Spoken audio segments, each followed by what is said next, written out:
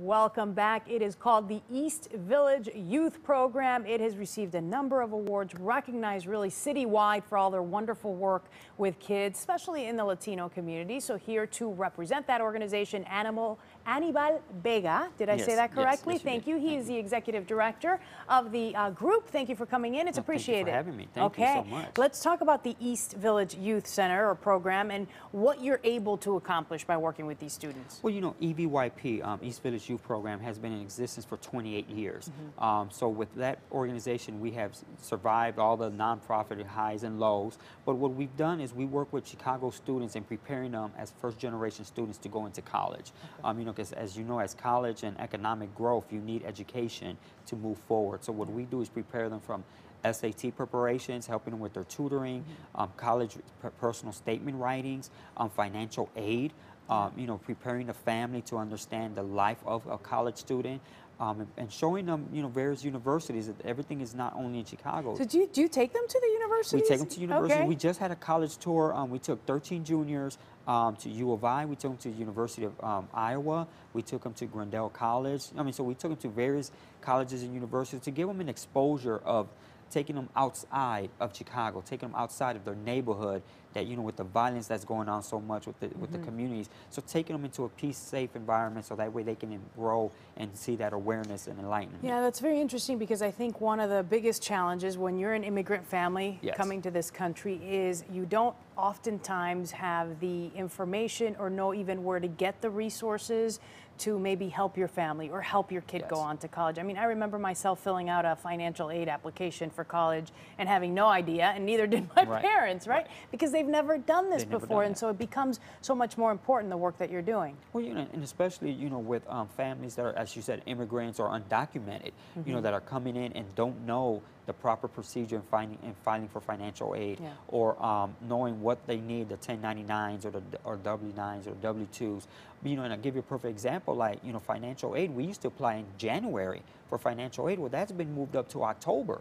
So if families don't know that the financial aid application has been moved up, how would they know? And you're waiting until January of 2018, and then you get told there's no money because you weren't getting those resources or support. Okay.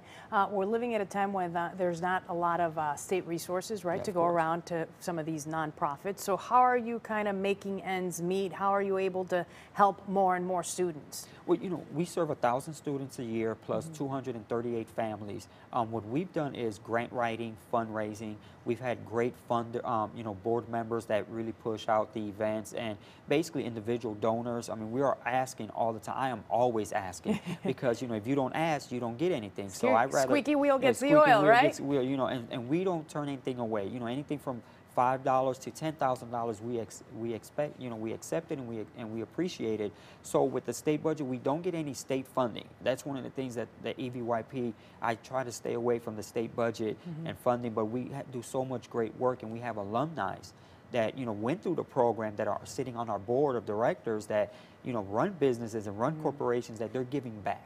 Okay, so if we have a parent, let's say, who has a child who is going to go be a senior this year in high school, can they call your organization and say, look, this is my situation right now. How do I help them? What are the steps that I need to take to get my kid onto college, get them the money that they need, and make sure everything runs smoothly? Yeah, you know, they can call us, they can get on the website, they can email me personally and say this is what's going on, you know, and then I would direct them to the appropriate staff member that works specifically in that program. So anything that the parent that needs, we're open to anything. You know, we have those venues, social media, you know, we have the website, we have the telephone that they can come in and say, this is the support that we need, this is the lack of resources that we have, and this is the help that we need. We will provide that for them. Yeah, that's half the battle, knowing where to go and who can help you. Okay, you've got an event coming up. It's in May. Yes, I want you to give me the 30-second pitch on this, really promote it to get people out there. And there's the info on the screen, by the way, as he talks about it. Yes, our Spring Soiree is our big gala that we have for EVYP, and what we do is at Pinstripes, May 18 from 6 to 9.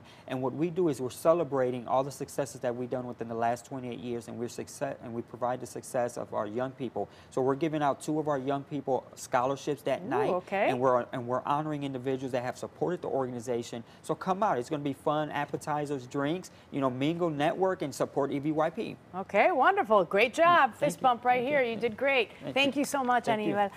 Okay, so East Village Youth Program, remember you can check them out on their website.